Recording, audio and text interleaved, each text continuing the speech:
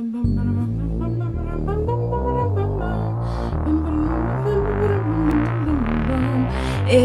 bookshelf tour time. Hello everyone, today's video is going to be my bookshelf tour.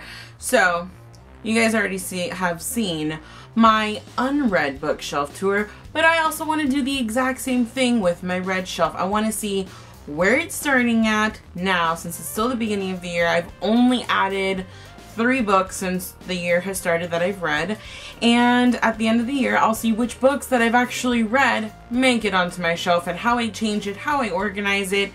I change my mind a lot, so it'll be kind of fun to see, like, you know, if I keep the same system that I have now, which kind of sort of makes sense in some weird way in my head. I mean, it's not even that difficult, it's just, I don't know.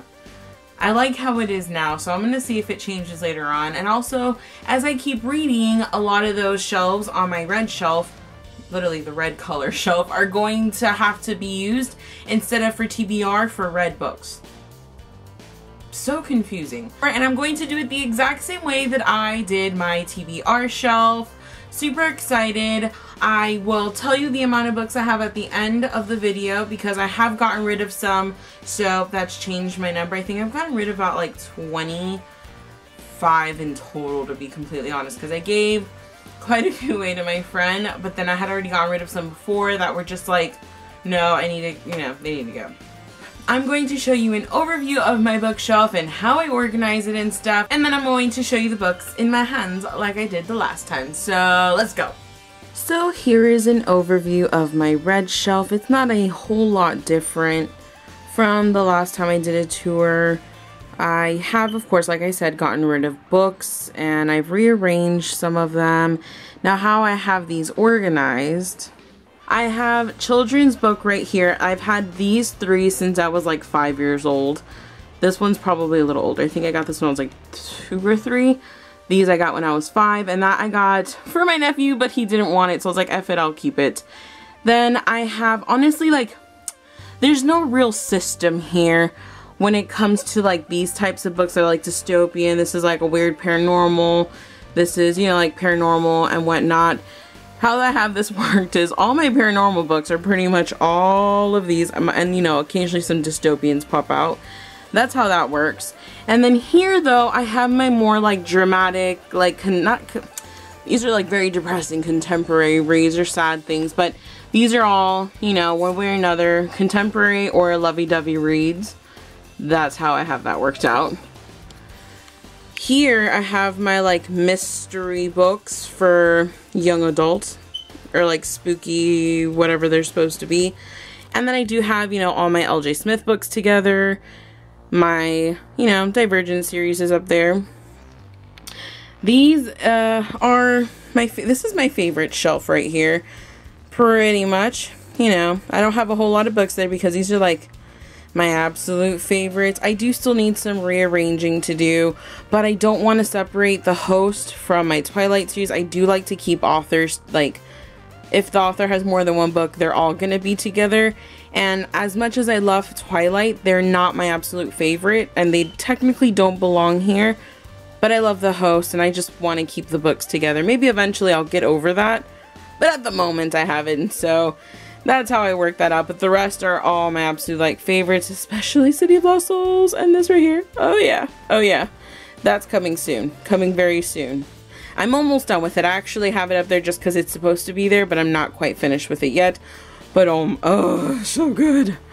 And then down here, these are all of my adult books. Now you did see up ahead on the very top shelf I had some Nicholas Sparks, but that's okay. One of them is like a young adult anyway.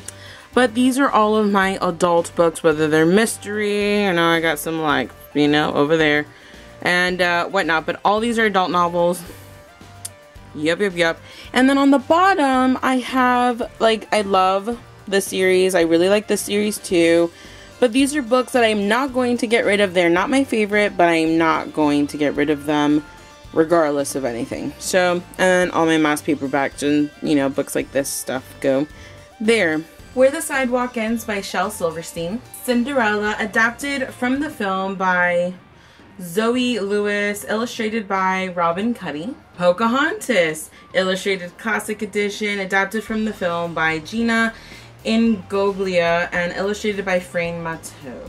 The Random House book of bedtime stories, illustrated by Jane Dyer. Afterworlds by Scott Westerfeld. The Giver Quartet by Lois Lowry, which contains The Giver, Gathering Blue, The Messenger, and Sun. I have yet to read Sun. The bind-up of the first 3 books in the Sweep series, which contains Book of Shadows, The Coven, and Blood Witch. Book number 4, Dark Magic. Book number 5, Awakening. Number 6, Spellbound. Book number 7, The Calling. And Book 8, The Changeling, all by Kate Tiernan. Evermore, Blue Moon, Shadowland, Dark Flame, Night Star, all part of the Immortal series by Alison Noel. White Oleander by Janet Fitch. Life After Genius by M. Ann Jacoby. This Star Won't Go Out by Esther Earle with Lorian Wayne Earle. Introduction by John Green. Eleanor and Park by Rainbow Rowell. The Fault in Our Stars by John Green. Looking for Alaska by John Green. It's Kind of a Funny Story by Ned Vizzini. Hello Goodbye by Emily Chenoweth. The Last Song by Nicholas Sparks. The Notebook by Nicholas Sparks. And Dear John by Nicholas Sparks. Divergent, Insurgent, Allegiant, and For a Divergent Collection, all by Veronica Roth. The Vampire Diaries, Stefan Diaries 1, The Origins. Secret Circle, The Initiation, and The Captive Part 1. Secret Circle, The Captive Part 2, and The Power. The Vampire Diaries, The Fury and Dark Reunion. Vampire Diaries, The Return, Volume 1, Nightfall. The Vampire Diaries, The Return, Volume 2, Shadow Souls. Vampire Diaries, Volume 3, The Return, Volume 3, Midnight. Dark Visions, a bind-up of the books, which is The Strange Power, The Possessed, and The Passion. Night World, Volume 1, which has 3 books in it as well, and it's Secret Vampire, Daughters of Darkness, and Spellbind. Night World, Volume 2, which has Dark Angel, The Chosen, and Soulmate. And Night World number 3, which has The Huntress, Black Dawn, and Witchlight. All of those last books all by L.J. Smith. Beautiful Malice by Rebecca James. Autumn Falls by Bella Thorne.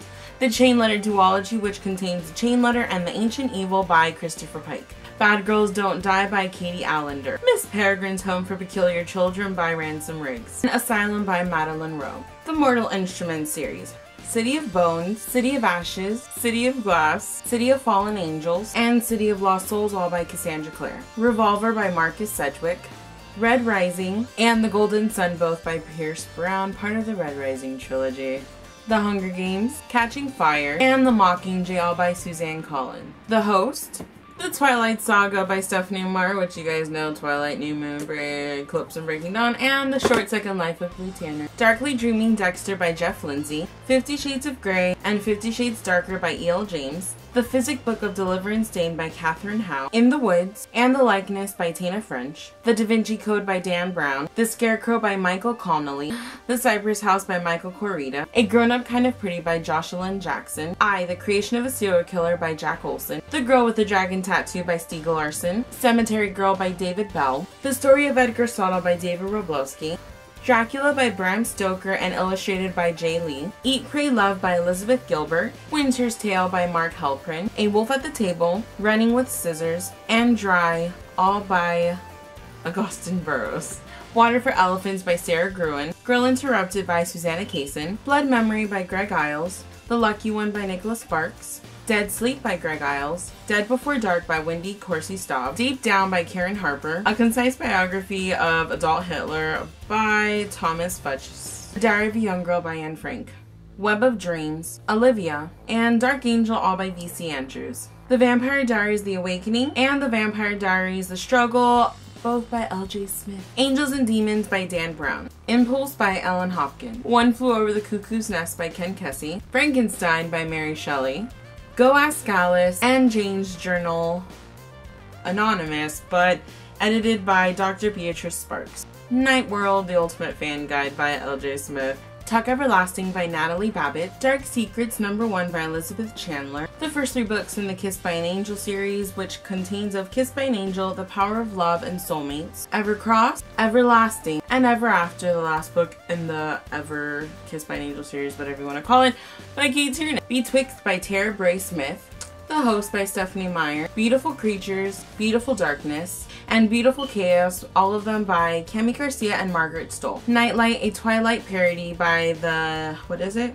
Harvard Lampoon. Beastly by Alex Flynn. Switched, Torn, and Ascend, all by Amanda Hocking. Marked, Betrayed, Chosen, Untamed, Hunted, Tempted, Burned, and Awaken, all by PC and Kristen Cast. So that is my bookshelf tour. I'm very excited to see where I am at with my bookshelf at the end of 2015, to see just how many, you know, how I organize it, how many books I add, you know, just all that fun stuff. What makes the final cut?